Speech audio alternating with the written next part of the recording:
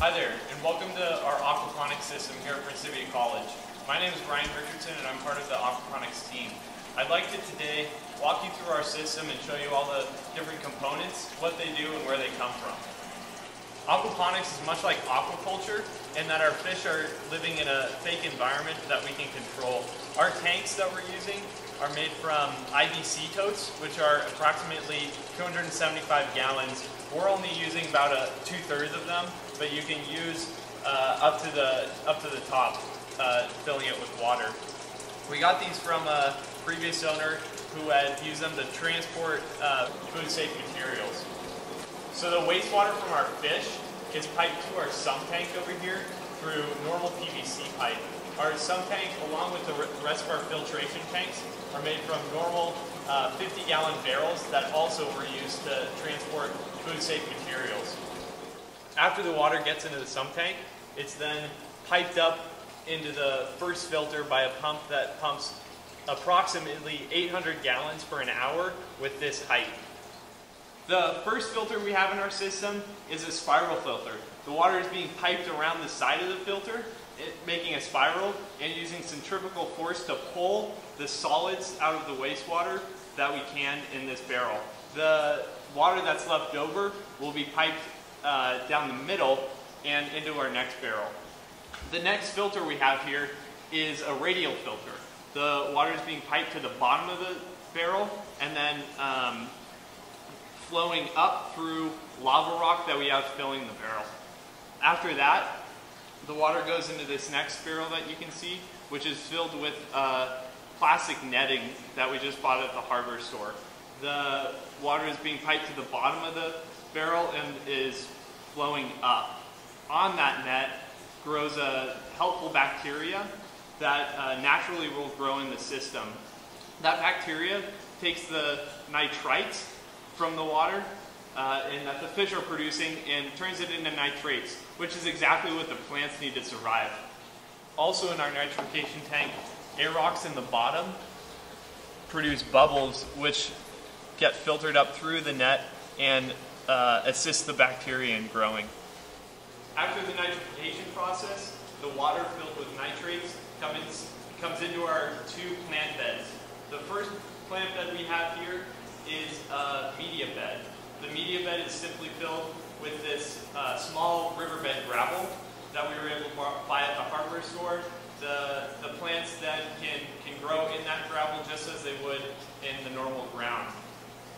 Some of our plants we found grow better in that. Some of the stockier plants, such as this kale over here, and then a lot of our lettuces tend to grow better in our raft bed. The drain process we have in our media bed incorporates this bell siphon that we built. The bell siphon will create a more natural feel for the plants and stress them so that they can grow faster by monitoring the water level of the media bed up and down repeatedly.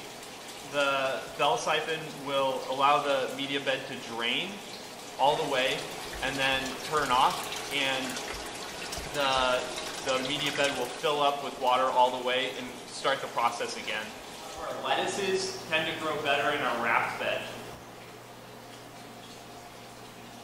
Our raft bed is a separate growing bed from our media bed, and it just has a foam insulation that we've cut out to fit in the bed, floating on water, which the plants can grow on, and their roots can sink down into the water underneath.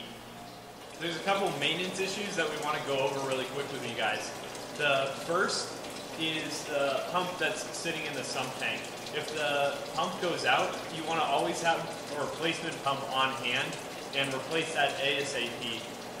Always be checking for that. Obviously the water flow will stop if the pump goes out.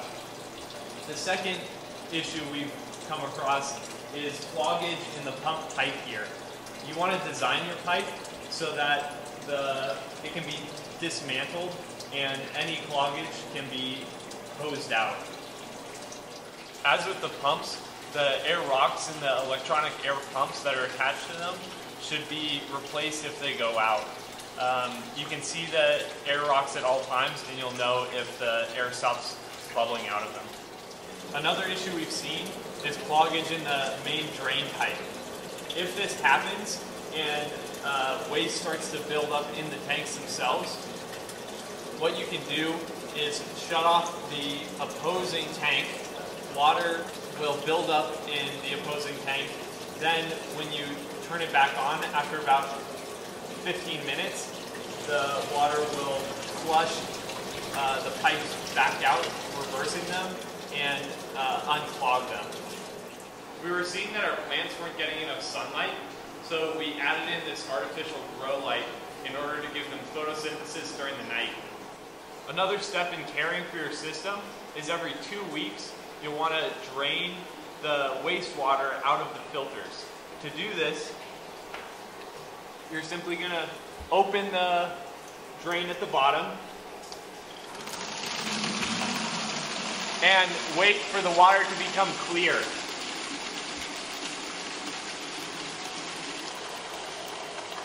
Once the water is clear coming out of the system, you can turn it off and use that wastewater to water other plants in the greenhouse. If all these components work the way they should, you'll come out with healthy, tasty produce and fish.